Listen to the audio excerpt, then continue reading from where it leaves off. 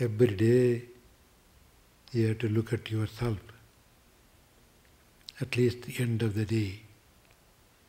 When you finish the day and before you go and retire, put your head on the pillow, sit and make a list of all that you have done. Everything.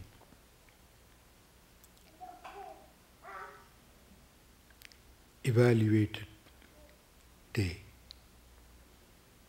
And then you will know what was right and what went wrong.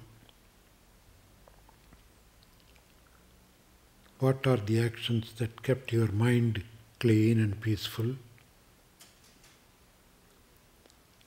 What are the actions that disturbed your mind? Because good act and bad act is measured this way.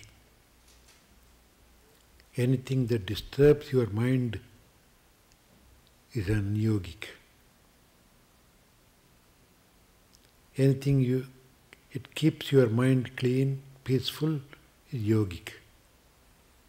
So your thought, word and deed should be checked on this.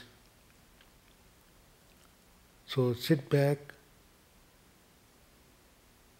recount one by one from the morning till that time.